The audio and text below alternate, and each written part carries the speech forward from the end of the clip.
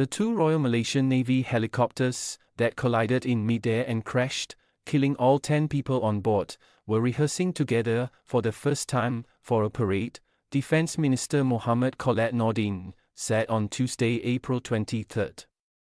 9 of the 10 Navy personnel were below 40 years old, Mr. Khaled told reporters at a press conference, adding that the youngest was 26 and the oldest was in his 40s. Malaysian media later reported that the victims included Commander Muhammad Firdaus Ramli, 44. The Royal Malaysian Navy's HOM and Fennec helicopters collided over Lumet Naval Base at 9:32 a.m., killing all 10 on board, in what a defense analyst says could be Malaysia's worst military accident in terms of fatalities. The minister said their bodies are being brought to an Ipoh hospital for a post-mortem before being buried according to their family members' wishes. The relevant agencies will handle funeral expenses and look into issuing compensation and benefits for victims' families, he said. The Navy identified the victims in a statement on Tuesday. The HOM helicopter carried 4 male crew members, including Commander Firdaus Ramli, commanding officer of the 503 Squadron, and 3 female passengers. The Fennec helicopter carried 3 male crew members, including Commander Muhammad Amir Mohammed, commanding officer of the 502 Squadron. Mr. Khaled said a Navy service member who was swimming in the pool the Fennec helicopter crashed into was also hit by debris and suffered a minor injury. The 90th Navy Day Parade, due to be held on Saturday, will be cancelled.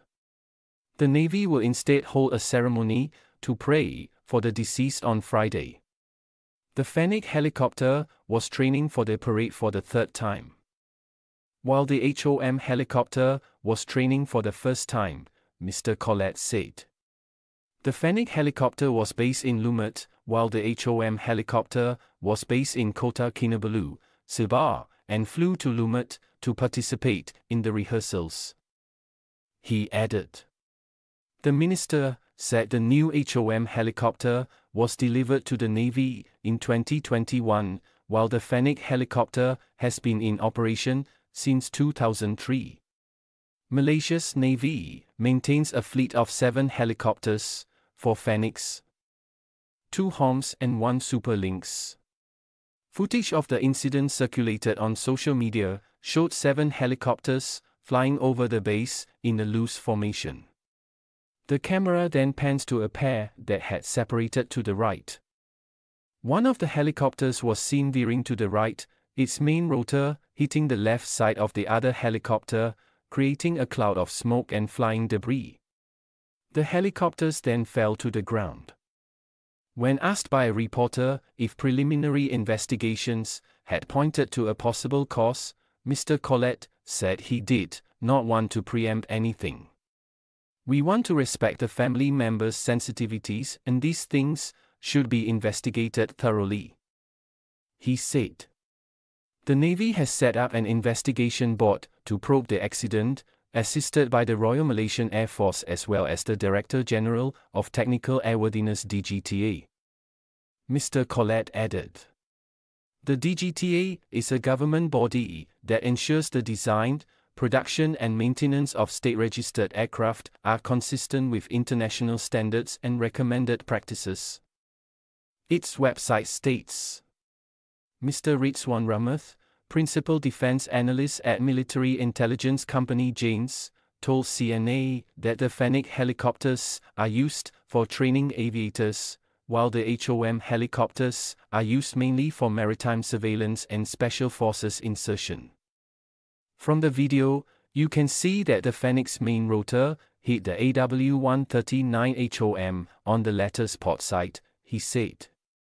This suggests that the Fennec was experiencing a sideways skid from the center of its turn. The analyst said the complexities of rehearsing for a multi-aircraft aerial display could have been compounded by the fact that the two helicopters were not based in the same place and were only training together for the first time. Pilot cohesiveness and understanding may have yet to be forged, as well as it should before the event, he added. Mr. Rizwan suggested that based on open-source information he has reviewed, the crash on April 23 appears to be Malaysia's worst military accident so far in terms of deaths. Bernama reported that the latest collision is the 8th such incident involving both civilian and military helicopters in the past 9 years. In March this year, a Malaysian Maritime Enforcement Agency AW139 helicopter crashed into the sea near Angsa Island, off the coast of Kuala Selangor, during a rescue flight. 4 crew members, including the pilot, survived after being rescued by fishermen. In November 2020, 2 G2CA helicopters, each with 2 passengers, collided mid-air after taking off from Subang Airport as part of flight training.